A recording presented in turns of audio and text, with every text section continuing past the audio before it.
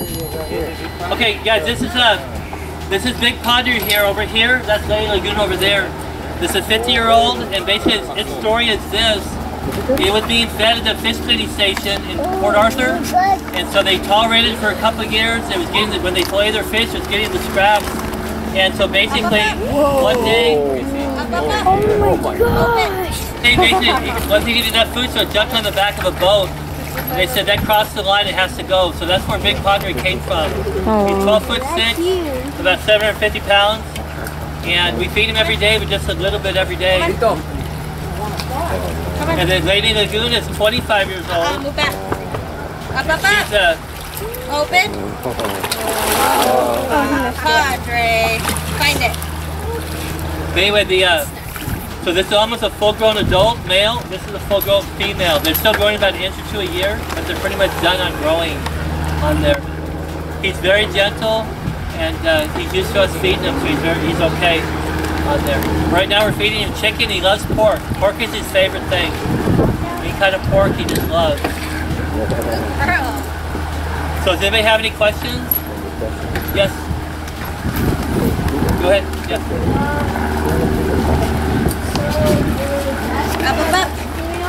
Yeah, that's the male. Good boy. And that's the female. They're both about full grown, so you see the difference in size. The male's a lot bigger. And that one's big by itself, but when next to this one was small. How often do they get fed? We feed them 3 times a day, and we feed them about maybe 1.5 pounds a day. And so we don't overfeed them. But in the wild, they eat about 60 pounds a year. Like in the wintertime, we won't feed them at all. If it's less than 70, they don't eat at all. Will they breed in captivity? They can, yeah. And what they do is that we don't want to have any babies here, so if we get eggs, we'll try to hatch them outside and take them to Beaumont probably. Because the babies can get through the fence that we have here. We really don't want the babies to get out. Up. Open.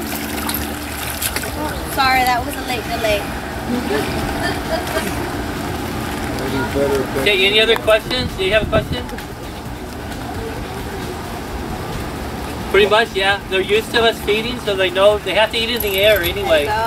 So they'll come up and get it. Yeah, just to let you know, he looks a lot bigger down here. Yeah. Because every time I look down, I was like, oh my god. So, like a massive creature looking up at you. Yeah. But I don't have the tongue, so I don't think he likes me. So. Come on. Up. Open. Good boy. I know they have taste buds, but they like pork the best than beef and chicken. You're not ready. Yeah, it could be, but the... I don't want to go. That one's too close. You gotta go out to the corner. He's getting lazy. They don't like processed meat though. And they don't like birds, like full birds with too many feathers. So they really don't like that. I've seen them spit that out before. Because they bite it and all the feathers, they just take pictures.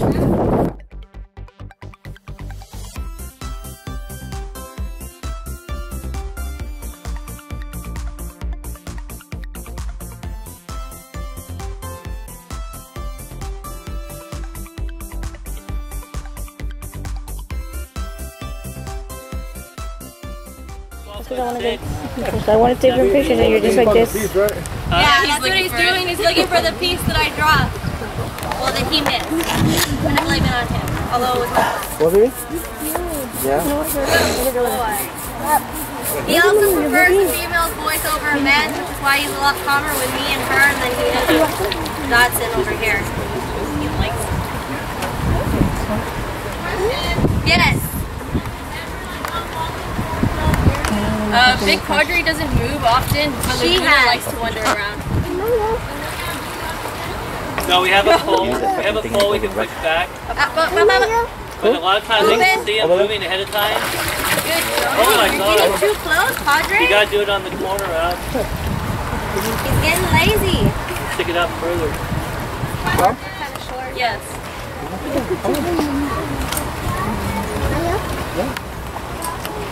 Stand with Mayo, okay? Oh, we're just trying to give him a good scrub, just to clean him. Yeah. He's a little dirty. There's some algae growing on him. He likes to have that off. No. This is fresh water in here? Yes, fresh water, and believe it or not, the salt water on the other side, it actually seeps through. So we monitor the temperature and the salinity. We can basically, we can take water from over there, which is pure water, and we can put that in and pump this out if it gets too high. Because right now I think it can be up to 6 parts per million, 7, we're okay. But we try to keep it like 3 or 4. But we check it every day. Just flush it out and put fresh water in. Yeah. So a lot of times, sometimes we'll pump this out and then add. But lately we're kind of pumping it. We want to keep the water the same. So they don't infiltrate each other. Yeah. But it's amazing it can come through the dirt. They swallow everything whole? Huh? They swallow everything whole? There's no chewing, huh? They just, that's why they like the turtles and the baby possums, because it's just one bite, swallow. They don't have to drown or anything. What age do the females start having the babies? What? When they start having babies? Well, she already laid some eggs already. We have her eggs inside. We're incubating 27 of her eggs right now. And basically, we really don't want babies here, like I said before, because they can go through the fence. We don't want any. And also, we're a birding center, so there's a whole bunch of birds here in the crates. I'm Come on, they're just like this big when they hatch. Move that. Back, Babies, Padre. so. Up, up, up, up. Yes, Open. Padres. Open. Good boy. Good question. We're inside. Siempre muy de cerca. We have inside with a Y esa otra la tengo light amarrada del cuello. incubator system on there. No. So we took them out of the nest and we have them in a bin. So what? So it takes about 60 days to hatch, so they're getting very close.